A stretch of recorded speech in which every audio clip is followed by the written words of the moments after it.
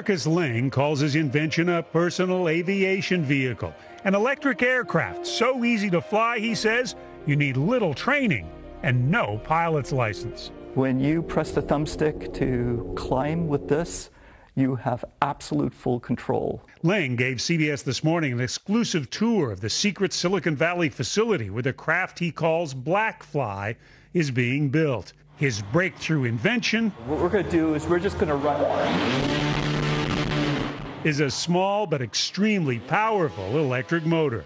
This can produce 130. Ling claims the 8-motor single-seat aircraft has actually flown thousands of miles in test flights controlled from the ground before they ever put people in the cockpit.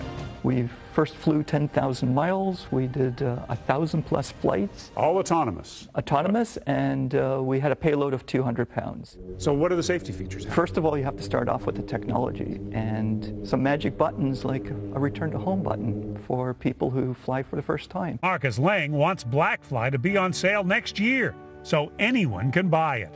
What are we talking? Price of a luxury Mercedes? Price of an SUV. Price of an SUV. How long will it take to learn to fly one of these?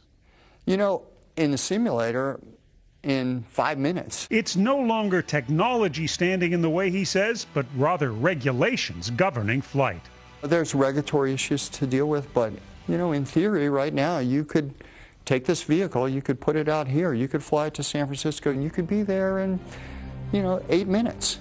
Under current federal regulations, BlackFly is classified as an ultralight aircraft, meaning it can't fly at night or over urban areas. It can travel just 25 miles on its electric batteries. But the joy of flight That was great. seems unlimited. They're just incredibly fun to fly. Instant gratification. Wow!